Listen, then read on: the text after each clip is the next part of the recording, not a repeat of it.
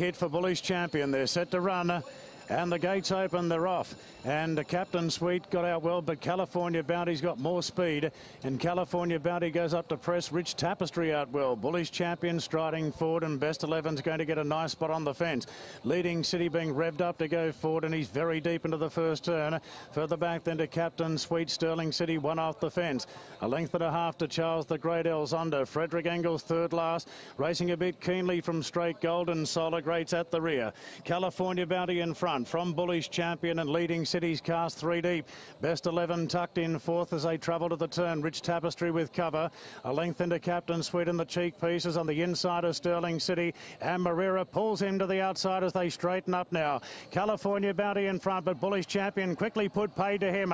And Bullish Champion races a length clear from California Bounty. Sterling City's running on with a lot of purpose down the centre. It's Bullish Champion just in front of Sterling City. Charles the Great with the last shot at them as Marrera sends Sterling City to the front narrowly from Bullish Champion, who's game on the inside, but Sterling City will just prevail in the Premier Bowl. Sterling City wears down Bullish.